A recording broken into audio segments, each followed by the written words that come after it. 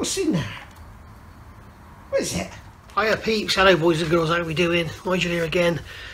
Just a very quick video just to sort of give you an update of where we are. As you know, my last video finished, what was that, Sunday, and today is Tuesday, and basically we've now finished up with the transfer box, and that's in the house, tucked away in the warm, all wrapped up. It won't smell because it's only got a tiny bit of oil in it.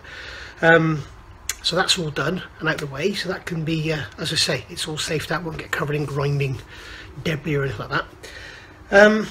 So I thought, well, about time to start on the axle, because as I've said before in my other videos, I need to think about my sequence I'm working here, and basically the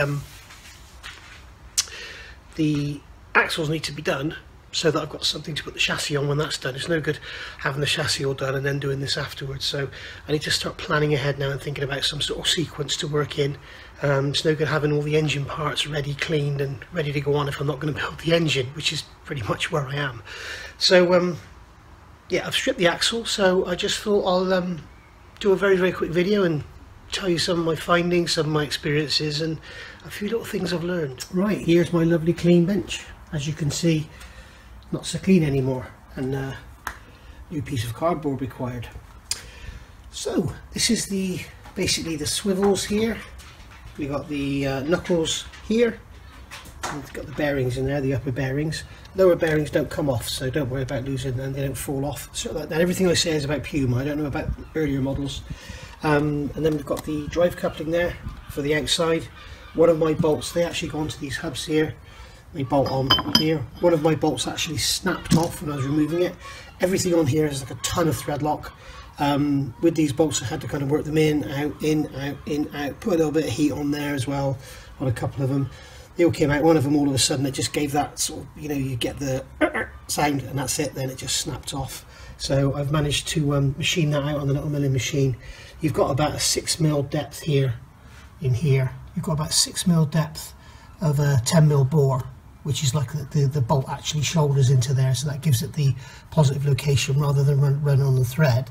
And so basically the thing I did was just machine that out to like 8.5mm, the bolt, and then just managed to get a stud extractor and just snap that bit out. Then I was able to clock that 10mm bore, and then I went down with an 8mm, well I drilled it out first, and I went down with an 8mm end mill, and that was enough to break the thread away. And because the bolt's so hard, they're very strong bolts, I managed to just sort of break the thread away, and then I've just run a tap down there, and I've run a tap down all of them because they were, as I say, they were so full of thread lock, it was a joke. So so that's done. There's all my bolts and everything in there, and as usual I've got my little blue book with all my bolts written down in there. So the swivels, I wanted to check them because I've heard of Puma ones, they crack here and here. So these are fine by the look of it. I will do a little crack test on them, just a simple test. I'll clean them up, spray them with some brake cleaner, and then put some chalk on there. And if you end up with a white line, a wet line where the chalk is, you know you've got a crack, because the brake cleaner will evaporate from the surface straight away, but it actually stays in the crack. So I'll give these a clean up now in the paraffin tank, but I thought I'd show you all before I get myself dirty. Got the diff over here. Diff looks really good. Other than there's this thick black coating all over these bearing rings, and I'm not quite sure what it was. I wiped it off, and I'm hoping I don't think I should have got a magnet on to see if it was metallic, but very weird. And the other thing I found was this huge great lump of silicone in the diff. It was down in here, in this bore in here, so that obviously got, when they put the diff onto the axle housing, it obviously got rubbed off of the diff onto here, and then when they put the axle shaft in, it's pushed it in. So I just hope none of that ended up in the bearing, because if it's the right type of, or the wrong type of silicone as it were, it won't do the bearings much good at all. But the diff looks really good. There's no excessive backlash or anything. I think there's excessive backlash in the back one, and I know the nose oil seal's leaking. And also the other thing I've always had from this thing from day one, I even took it back to the dealers and had them look at it or just drive it. They just said it's normal, as they would. But every time I reverse, whenever I turn the steering wheel and reverse, I get a click. Not a clunk, a click. Really weird. It's always happened, and I'm hoping I'm going to find out what it is. Then we've got the drive flanges, not the drive flanges, the spindles here, sorry. These bolt onto the outside of here.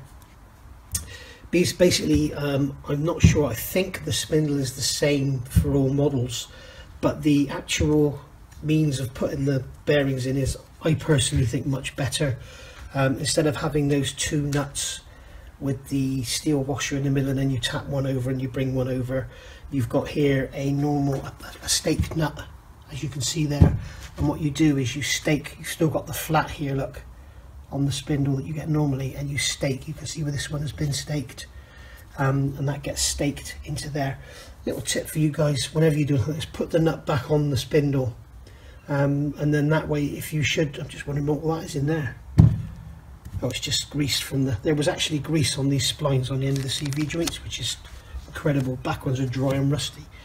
But basically, yeah, put the nut back on, and then if you should drop it, knock it, you won't damage that thread. You know, unless you've got thread files, re-establishing that thread will be quite difficult, and it is quite fine, as you can see there. If the camera will focus, there we are. So yeah, put your nut back on, protect the ends of those threads. CV joints and shafts here in amazing condition, really good condition, as you'd expect. 16,000 miles. If I don't replace these, I'll sell them, because I think they're probably worth a few quid, I don't know. I've had issues with my oil seals, it's quite obvious, and when I spoke to Dave Ashcroft, he suggested that the black oil in the front was probably the CV grease mixing with the oil. And basically what I did get is, in the swivel housings in here, there was not a lot, but there was some, but there was only, I let it run into an old coffee mug, and I only had probably 1.5 inches, 2 inches in the bottom of a coffee mug from each side, which is nothing, and it was quite runny, so I can only assume it's been mixing. And the oil in here was black and the grease in there was very thin, so I can only assume it's been mixing. Won't have done too much harm. It's never had any real hard use, it's mainly highway use.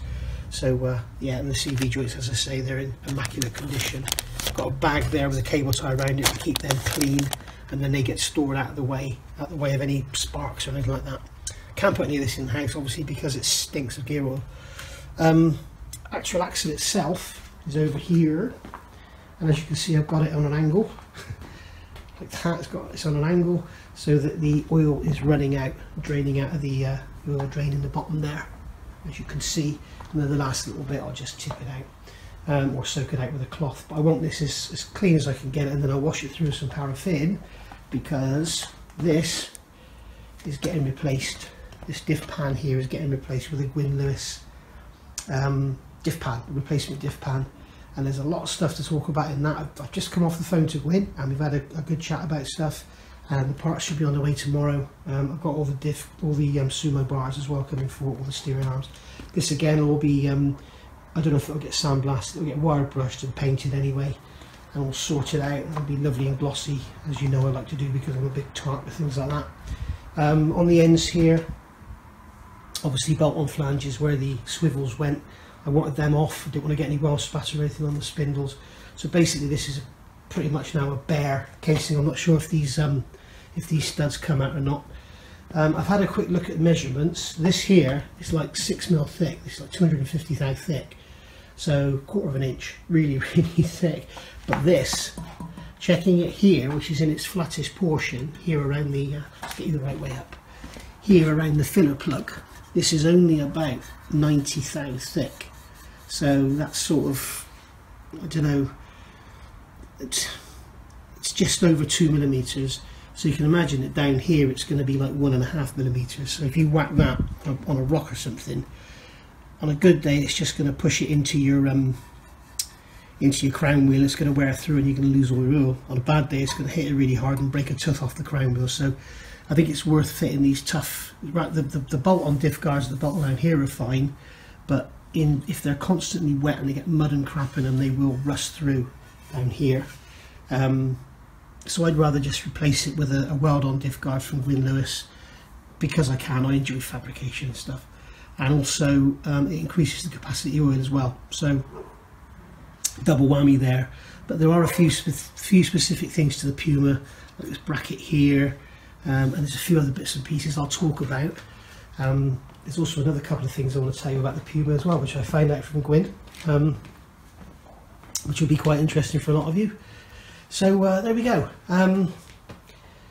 So that's pretty much that for today, guys. Over on the shelf over here, I cleaned a shelf for the axle parts. So we got over here, there's the this is, I don't know if it's always, but this thing that goes over the steering bar, that's now aluminium. I've got little rubber caps down there. There's the other drive coupling, the other spindle, and then we've got our spring seats there, brake dust guards, and then the actual discs themselves are a bit rusty where it's been stood outside. So I'll get them spun up in the lathe and just give them an emery off just to clean them up, give them a coat of paint, whatever. And yeah, so there we go. As far as errors, taking it apart, the only thing I found was, as I say, tons of thread lock, really tons of thread lock. The splines on the ends were greased here on the ends of the CV joints, so these aren't particularly worn, although I'm going to replace them with heavy duty ones anyway, because what they cost, it's not worth sandblasting and painting them. And the other thing I found, I did a quick check before I took it all apart. I took the swivel seals away, and then I used a suitcase weighing scale to do the leverage thing on the longer arm, and I found that they were both tight, and this one, the left hand one was very sort of very juddery, and then when I looked at it I noticed, I don't know if you can see it on here,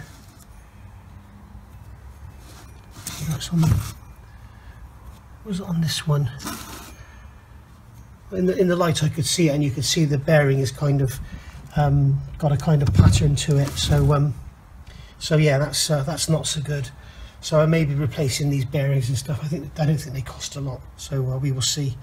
And then set the load up properly. The load is set with shims, which are in here. Don't need to show you that. There's loads of videos. Go over to Britannica Restorations. Mike will show you all that. So yeah, and the upper bearing is very strange little thing. Looks like it's got half its bearings missing. So yeah, weird looking little thing that. But anyway, I've just been looking through this again and realised I forgot to show you something. For the older guys out there will know about this, but for the lesser experienced guys, it's always worth remembering to mark stuff so you can put it back the same as it came off. Now in some cases, like I think with the swivels, they only go on one way anyway, but I've put, if you can see, I've got two spots there, okay, and those two spots will line up with, I don't know if you can see them, but there's two spots here on the axle. You can't really see them because it's painted and rusty, and the light's not brilliant, and the camera's not focusing. Come on, camera. But there are two spots there. Okay, so they line up with those. Probably easier to show you on this side. There's one spot, big lump of grease there. But there's one spot there somewhere. But there is one there. There, you can't see it now. There is one there. So that lines up with the one spot on the flange. So I know that's the way that goes. Then we've got the actual swivel is marked as, the actual spindle is marked as well, with two spots there. And then we've got two spots there. And then over here on this bearing, we'll have two spots in there. You can see in there, there's two spots. So two spots always faces out, and two spots is right, one spot is left. And that's written in here. Okay, swivel bearing, I put A out, and then realised that they have a marking on both sides there and there, so I did the two spots. Then I've got one spot is left, two spots is right, and then you've got the swivel bearing lower spot is out. Down here, sorry. So on here we've got one spot, there'll be one spot here, there it is there. So and the same on there, there'll be one spot. So that's just something worth remembering. So there we go, guys. Thanks for watching. Just wanted to do a quick video just to show you basically what I've been up to and what I found with the axles and stuff. And I will see you all very shortly when the Gwyn Lewis stuff arrives. I'll do like a kind of unboxing and show you what it's all about. Thanks for watching, guys. I'll see you all soon. Bye.